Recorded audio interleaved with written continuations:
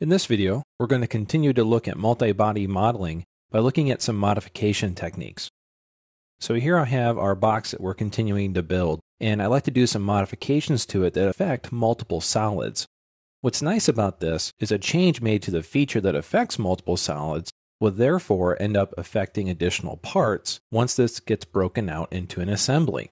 Here I have sketch number 4 inside of multi-body modification 1 from our working files directory. And essentially, this is going to be a little groove piece that creates a notch for a divider to go into this box. So it's already been sketched in here. I'll go ahead and start my extrusion command. I'll select my profile and choose the cut operation to cut material away. Currently, this is only cutting material away from the highlighted solid. I would also like to cut the material away from the solids on the back side as well as the front face plate as well.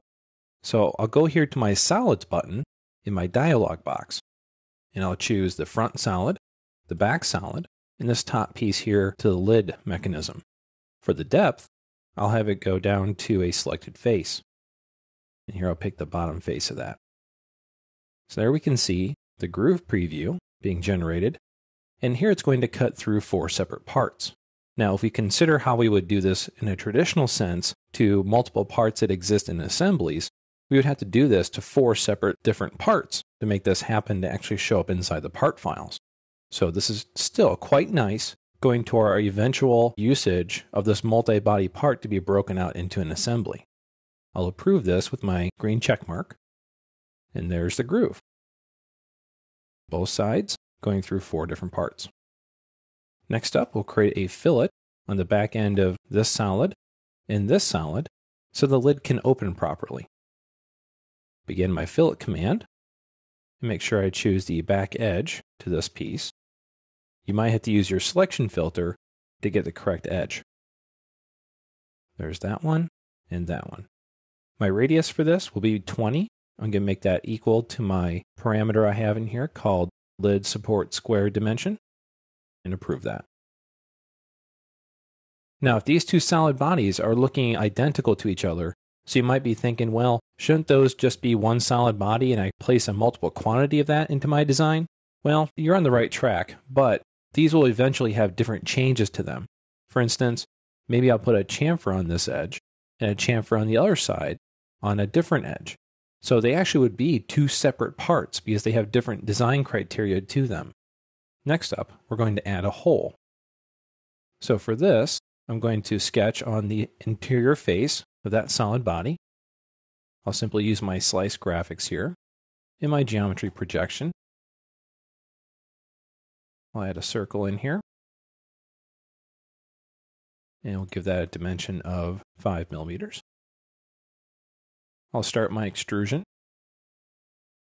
That profile has already been selected, and this will be a cut that goes between 2 faces or planes, between this one and this one.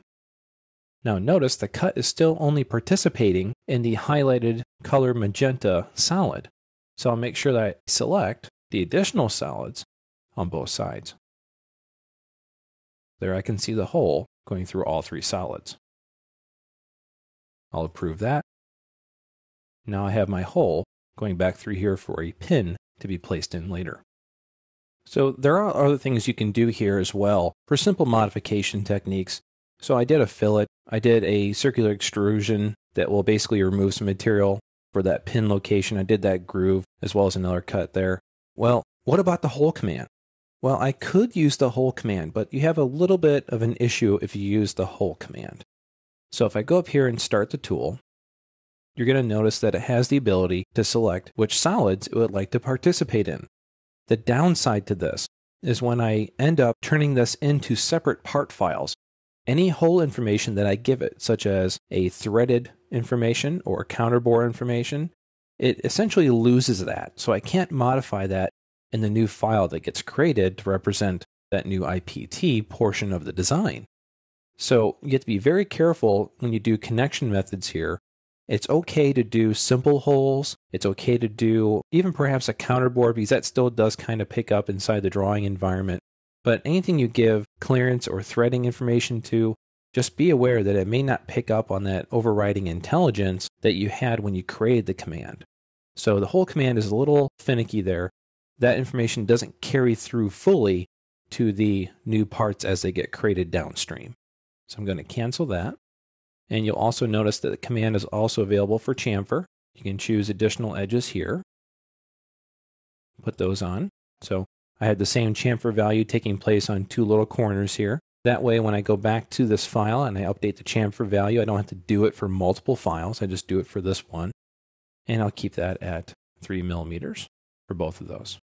So you can see those two end pieces on the top are definitely different pieces, and you couldn't reuse them in a traditional sense.